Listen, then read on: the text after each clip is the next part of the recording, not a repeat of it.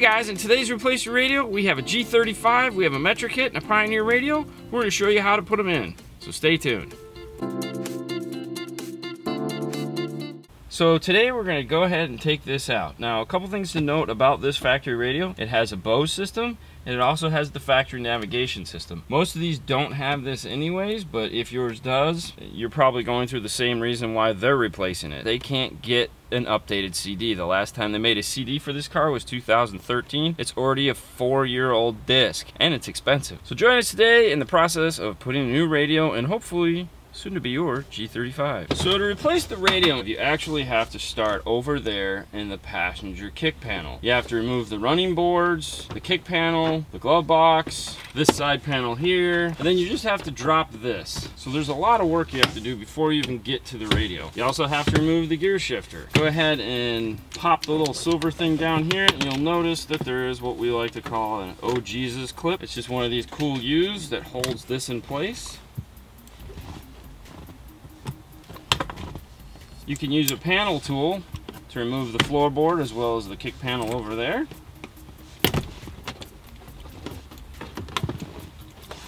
In the back is a little 10mm plastic bolt thingy that you can just twist off.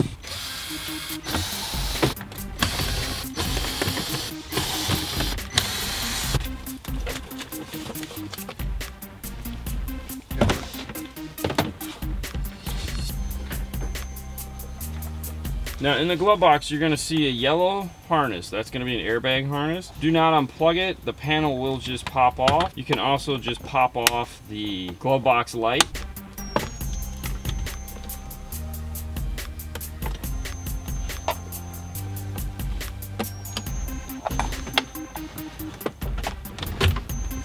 Alright, so go ahead and put the gear shifter back into drive and then pull up on the armrest.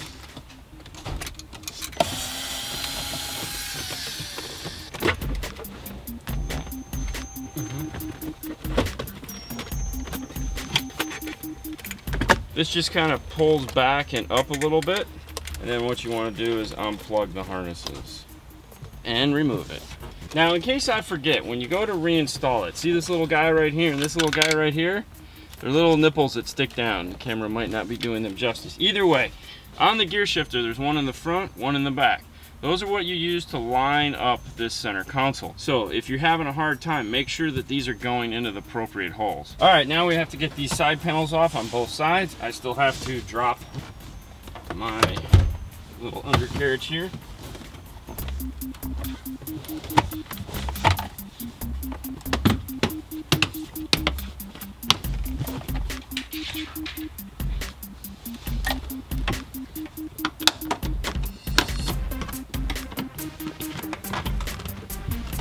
Now to get this panel out, you don't have to remove this, you just have to pull it back. We're going to go ahead and remove the whole panel though, because we're going to be running the Bluetooth mic and it's just easier.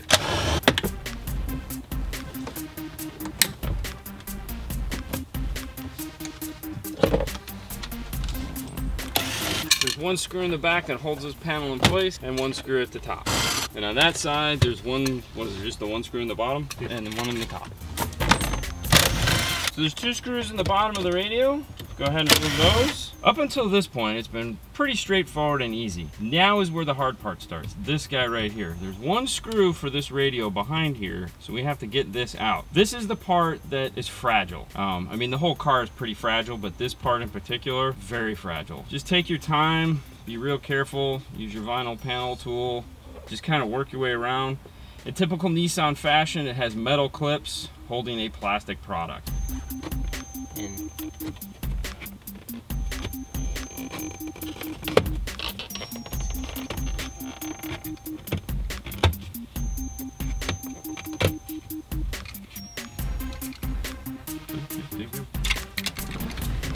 Now you just want to remove the two screws that hold the clock in place. Go ahead and move your wires out of the way, and you will see the one screw that's up there. Go ahead and remove that. As you imagine, getting that piece out can be a real pain in the butt. Now imagine trying to get that piece out several times to remove that one screw. It's not totally necessary to put back in on install, and we'll show you how when we're done. There's a plastic piece on the new kit that will actually, there's a brace up there that sits like this, screw goes into the top. Normally you put the plastic over it, you screw it in. The plastic will actually go underneath it, which will keep it from moving. So when you're going to reinstall it, slide the plastic underneath the metal bracket and then don't bother putting the screw back in. Put the clock, put the panel back on. You'll never have to remove it again. It won't be loose, it won't cause you any issues. I've done tons of them that way, never had a problem. All right, so we have this all ready to go. We're gonna slowly pull this out and start unplugging all the harnesses.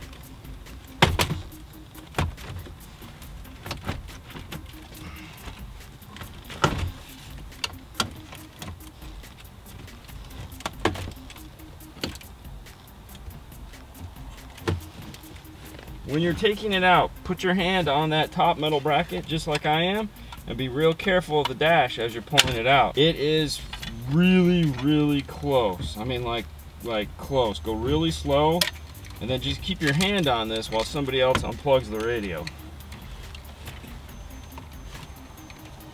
All right. We got this bad boy out, let's take it to the bench. So this is the 03 to 04 Infiniti G35 kit from Metra. Part number 997604. Now, there's a couple different versions of it. There's a T, which stands for taupe, there's a silver, and there's a B, which also stands for black. Let's go ahead and get this out. Now, this kit will do single and double din. Comes with instructions, comes with the kit itself, wrapped in foam.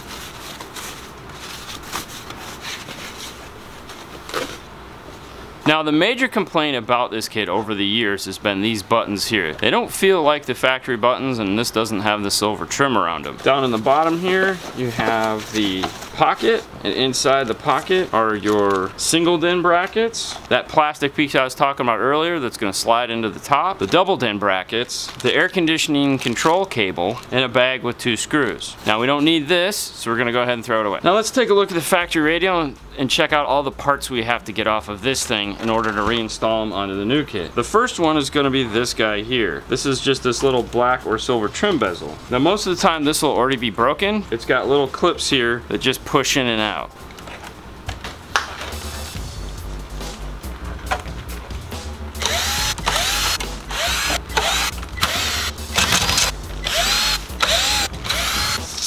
Now, most of you guys are just going to have a pocket behind here, in which case you just remove these metal brackets and get the pocket out. Because this one has the navigation, it's a little bit more work, but the end result will be the same.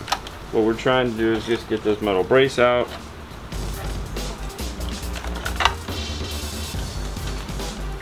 There we go.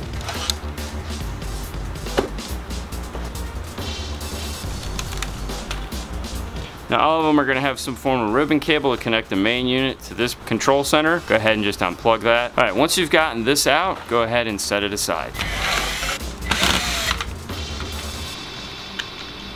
Now we have to remove these AC vents. There's little clips down here on the sides that are going to allow it to unsnap. There's typically 4 of them. Start with the passenger side.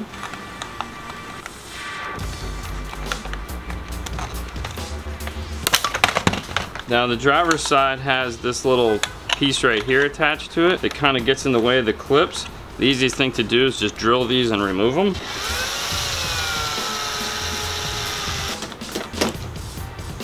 Once you've removed it, you'll see that the 4 clips that were on the other side are also on this side. Alright, that's it for parts that we need off of this. Now you can set this aside. So looking at this kit, there's a couple things you notice. These guys right here. These are there to hold this together in shipping. What you have to do is just kind of twist them and they'll fall right off. Now if there's any little nipple on there, just go ahead and take your straight edge and just kind of rub them out of place. Now we want to flip it over and we want to reinstall the pocket, or in this case, the navigation controls. Now it's okay to use your drill to get the screws started, but make sure you finish them off with a regular screwdriver. Go ahead and remove the trim bezel. So because we're going to do a double din, we want to remove this piece here. You can do that with some cutters and then a little bit of sanding. Now when you're sanding it down, there's a little piece that sticks up, this guy right here. Make sure you leave this. The reason why that is there is because it's what locks into this. If you sand this all off, you're gonna have a real hard time lining that kit up. All right, so now we want to go ahead and take our brackets. We're gonna line them up with that L that we left. See, they even have a little L shape there at the top. And then we want to go ahead and test fit our trim bezel. Now at this point, I like to put a little CA glue on these 4 corners here and snap it into place. Also, if there's any bulging here, I put a little CA glue on here and here once it gets in to lock this thing in place.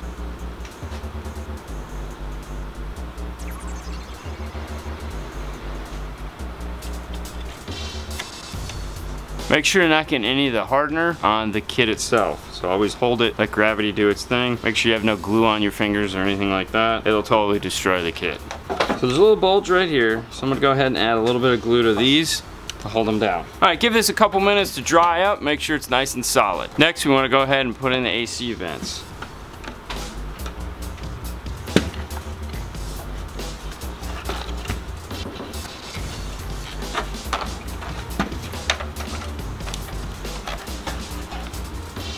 Now, in case you forget which one goes on which side, these guys here are always at the top. Now go ahead and plug in your AC controller wire. And if you actually had the pocket, you want to do this before you put the pocket in. Now we can go ahead and get the radio mounted.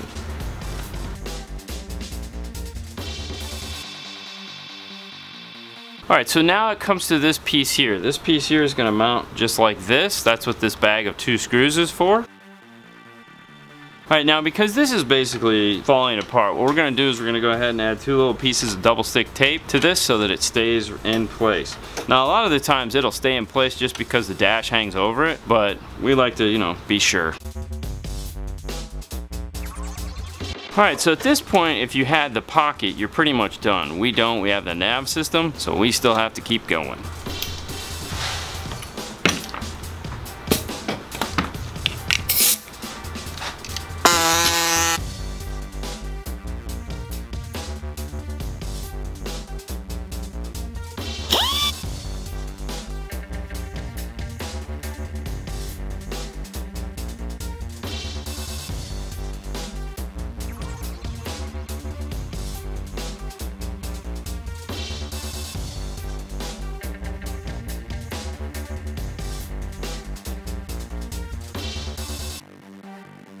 So cut 2 grooves in the side of the navigation hole located next to the big circle. Then go ahead and slide it back on, and then right here you can go ahead and attach it to the radio, and that'll hold it in place. Alright, so if you're gonna do one of these and you don't feel like going through all this nonsense that we just had to go through to get this into the kit, because the kit wasn't made for this, we had to modify it to work, pick yourself up a pocket. I'm sure they're not that expensive, and it would save you the time of going through all this. With that being said, let's take this into the car and test fit it. Make sure it all still fits with all of this extra stuff on it.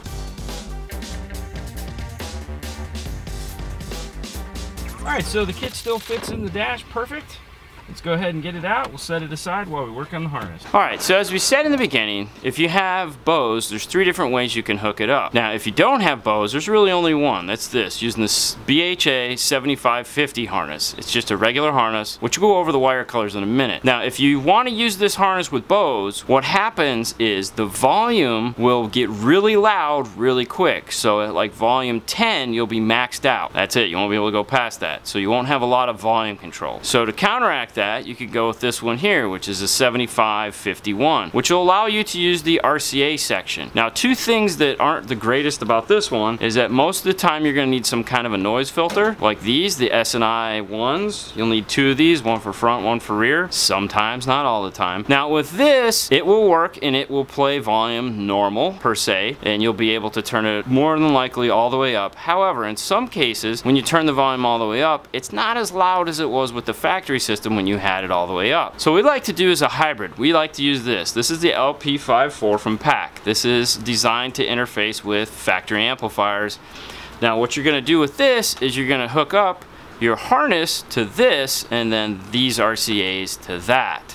So let me show you how to do that, because this is how we're going to do ours. So when you open the LP54, it has one harness, it has RCAs on one end, speaker wires on the other. What you want to do is come in here and cut the RCAs off. Now don't cut them off really close, you want to cut them off somewhere like here, about halfway. Now once you've gone ahead and cut off the harness, go ahead and take your RCAs and plug them in. Now what we're going to do is connect our speaker wire outputs to this. We're going to lengthen these wires so they marriage up with these wires here, and we'll be all set and ready to go. Now, Just to recap on what all these wires do, so that you have an idea. You have 4 sets of speaker wires. They're in pairs. You have a solid and you have a stripe. It starts with white, which is the driver's front, gray, which is the passenger front, green is the driver's rear, and purple is the passenger rear. Next, you're gonna have yellow, which is constant 12 volts, red is accessory, black is ground, orange yellow is going to be illumination. For the Pioneer, it has a yellow black, which is a mute wire. It also has a purple white, which is a reverse trigger, and it has a light green, which is the emergency brake wire. Now on your factory harness, you'll have all these wires, plus you may have a solid blue, which is going to be your power antenna or amplified antenna. You want to connect that to your red wire. You may also have a black with a white stripe. Black with a white stripe is a secondary ground for the preamp section. You're just going to connect that with your black. Now there's several different methods that you can use to connect these two together. You can use butt connectors, you can use crimp caps, you can use solder with shrink wrap, which is a preferred method.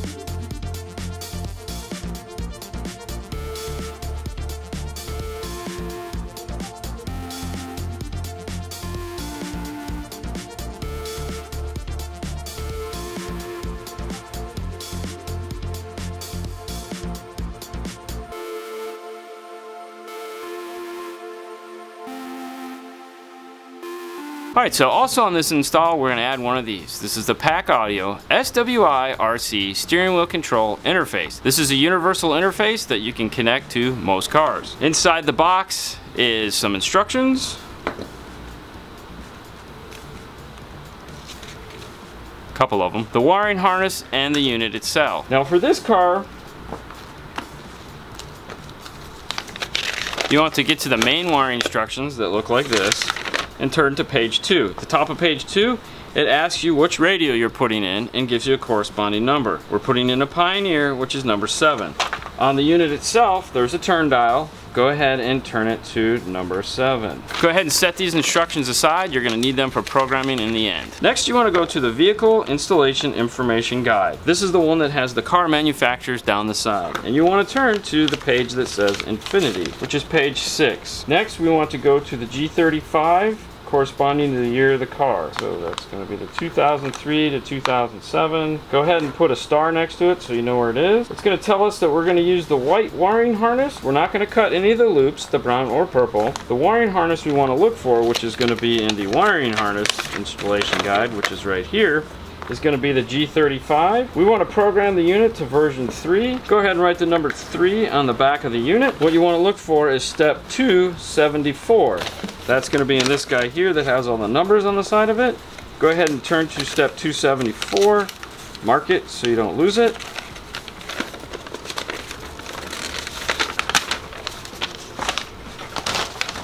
Now this is going to tell us what to do is connect a 150 ohm resistor to pin 23. Let's go over here and find the G35, which is located right here on page 2. So it's telling us that pin 23, say 23, which is a green wire, is going to get a 150 ohm resistor. Pin 22, which is a red wire, is going to go to the white wire. And then pin 25, which is yellow, is going to go to ground. Alright, so we'll set this right here. We don't need these anymore. We'll put that right there. If you go to this little piece of paper inside of it, this guy right here, what you want to do is come down here to where it says 150 ohms. That's going to be the white-red wire. On the harness that it comes with, it already has a wire with a 150 ohm resistor connected in it. It's going to be the red-white. So what we need in order for this to function is the red, black. There's 2 blacks once you get to the end. You need both of them. You need the white wire and the white-red wire. Now there's also a white-black on here. You're not going to need that. You can go ahead and just remove it. I also like to go ahead and remove all the other wires I'm not going to be using. So in this case, we're not using green, we're not using orange, we're not using yellow, and we're not using blue. The brown and purple loops stay intact. Now just go ahead and pull this straight like this. I like to go ahead at this point and tape this up. For the tape we use is called Tessa tape. This is the felt interior tape version. Now what we want to do is separate out a red and a black so that you have the two whites and a black going off on their own. We'll go ahead and tape those up a little bit. Now what we want to do is go ahead and solder our red and black into the connections we have here, which are the red and black on here.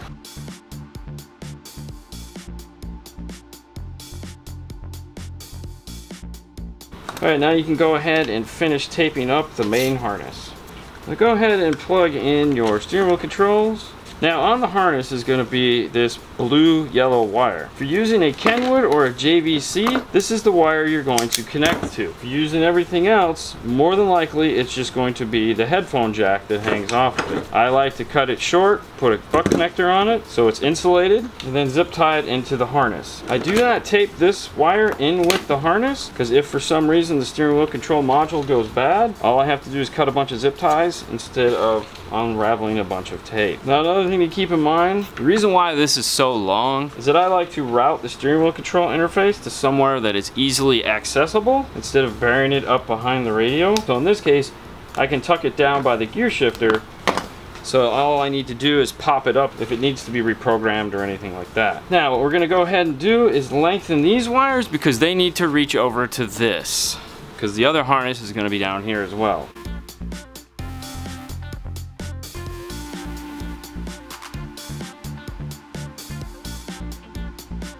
So now we can go ahead and take this into the car, install these wires, and finish the job. All right, so once you get into the car, you're gonna grab the harnesses that were all attached to the radio. You have your two big ones here that are gonna attach to these guys, and then you have these two other ones here. One of these is going to be the harness we're looking for. And how you can differentiate it is across the top here, you have 3, and you have 3, and you have a solid roll on the bottom. This one here has 2 and 3. That's not the one we want. So what we want to do is grab the one that's 3, 3, and then a solid roll across the bottom. And then on it, we're going to use the instructions like we said. Pin 23 is green, pin 22 is red, pin 25 is yellow. The numbers are located here. You can go on, flip it over, count, and you'll find the 3 wires that you're looking for. The red, the green, and the yellow. Now what we need to do is just attach our wiring to these wires, and we'll be all set.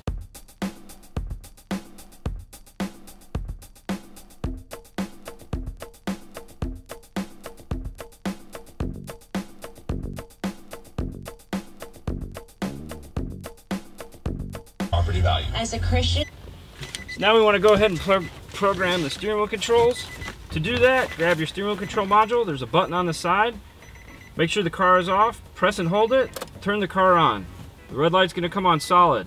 Press the button and release it 3 times so that the LED blinks 3 times. Then wait. The LED will flash 3 times to let you know it's programming for 3. Go ahead and turn the car off. Turn it back on. It should flash 3 times. If it doesn't flash 3 times, do it again. Now we can go on to programming the steering wheel controls. That's this portion right here. Go to your particular radio. In this case, it's Pioneer. On the steering wheel, we have volume up, volume down, track up, track down, mode, and power. So we're going to program volume up, volume down, presets up and down, source, and voice activation for Siri. So to do that, just press the button once, it'll blink, and press the corresponding steering wheel controls. So we'll hit the button, volume up, volume down. We're skipping. We're gonna go source, then we'll go track up, track down, skip, phone activation. Now the unit will sit for a minute with the red light on, and it'll blink a few times to let you know it's programmed. Now you can go ahead and test it.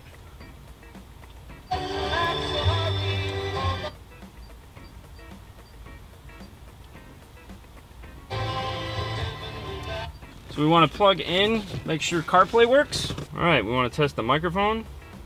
What's the weather like today? Today, the temperature will range from 78 degrees to 91 degrees. So now we also want to test the air conditioning to make sure it does what it needs to do. Make sure all the lights come on.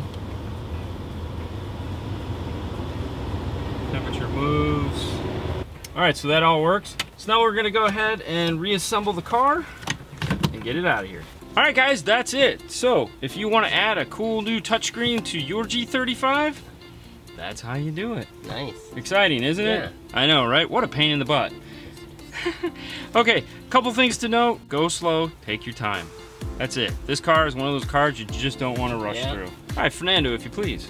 All right, if you like this video, please subscribe, thumbs up, share. You know where you find us: Facebook, YouTube, Instagram, and also in Twitter. And if you'd like to ask us questions, we have a live show that we do every Monday night on Facebook. It's Car Audio Talk with Dean and Fernando. That's us. All right, guys, you have a great night, and we'll see you later next time. Bye. Bye.